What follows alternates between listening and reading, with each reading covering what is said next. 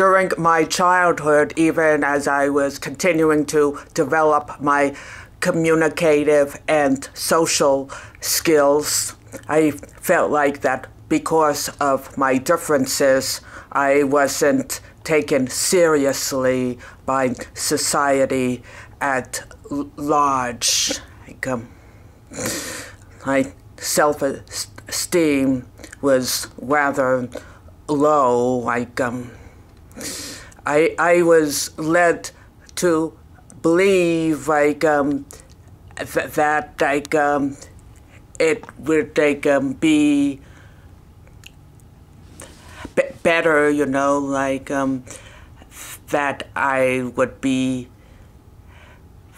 fixed and become more like the majority. I used to hear the terms quite a bit, normal children this, normal children that. And I felt, that they weren't referring to me as being normal.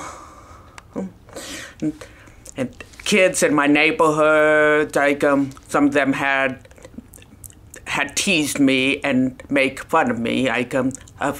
Of course, this is normal part of childhood. And I used to socialize more with adults or my teachers than children and peers my age, because I felt that adults would be more understanding of me. And when I was 8 years old, I thought about maybe that if I become more like normal kids, that I would be taken more seriously.